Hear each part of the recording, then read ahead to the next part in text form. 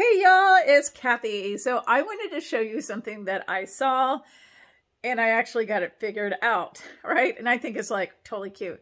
So I have a lot of like baggy shirts that really aren't the best fitting for me because as a 34K or sometimes a 32L, now that I've lost some inches under here, the girls didn't move down. I know, TMI.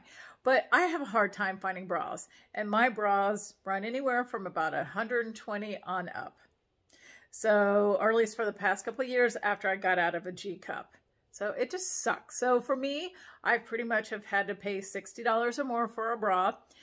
But now that I have these camis and stuff, some of them start at $62, not on sale, right? When they're not on sale, the demi-at, the bra replacements, and then they'll go up to $95. So I might have lost some of you guys on there, but hear me out. Some of them have shapewear that I can breathe in, and you know what?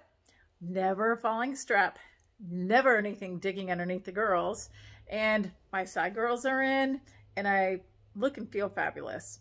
So I got a lot more confidence than I do versus wearing a bra.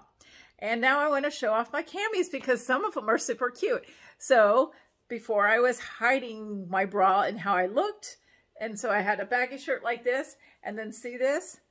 This is cute. I have it off. Okay, so I'm not that talented, but I'm working on it. So it doesn't look all that cute there, right? But you tuck it up underneath here. And what I did is I saw this thing. And I know this isn't, you know, probably the best shirt or whatnot, but this is just cute. So underneath here is a little rubber band after I folded up the shirt some. So how fun is that little trick I found?